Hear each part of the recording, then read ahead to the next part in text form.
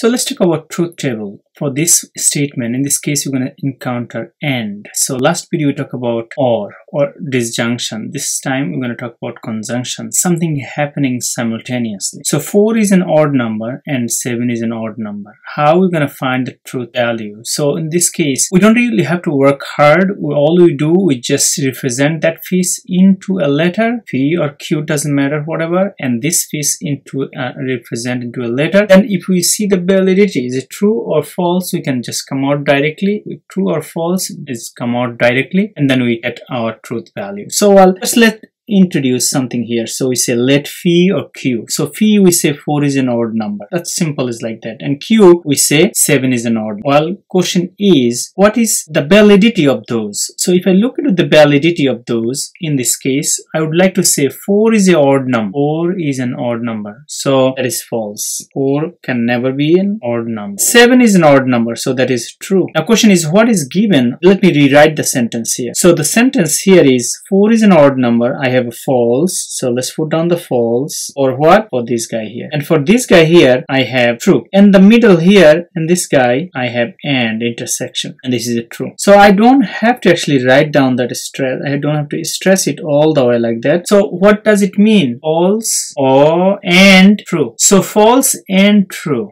So seems like we are looking into a conjunction. So if you look into conjunction, that means both simultaneously must work. So if one of them false, the statement must be false. So the truth value for this one is directly going to be false. Take a look. If we recall our truth value to the right side here, so this is the conjunction. So in this case, well, false and true. So false and true, which is false. So this here, false and true, that's basically this guy here. So that's the final answer down here. It's coming up right from there.